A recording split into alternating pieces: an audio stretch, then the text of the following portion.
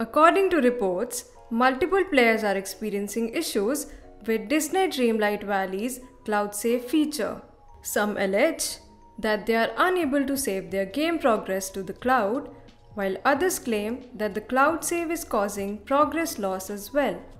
But before we get to that, if this video ends up helping you in any way, please consider subscribing to the channel as it motivates us to continue making such content. The issue has popped up after a recent update and affects gamers across multiple platforms. One of those affected complains that they are experiencing difficulties while trying to save their progress to the cloud, as whenever they attempt to do so, the game freezes. They also say that random game crashes corrupt their saved game files.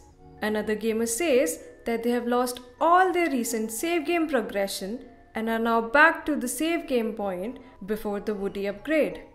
It is also worth mentioning that some players even get a fail to upload cloud save to server error message whenever they try to save their progress with the game's cloud servers.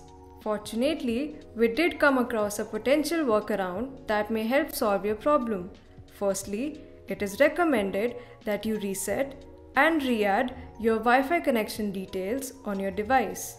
If that doesn't work for you, then you should save your game progress and upload the save game files manually to the cloud. We hope that Gameloft resolves the problems as soon as possible. We'll update our article about this issue as we get more and more new information. If you're watching this on YouTube, you can find the article link in the description.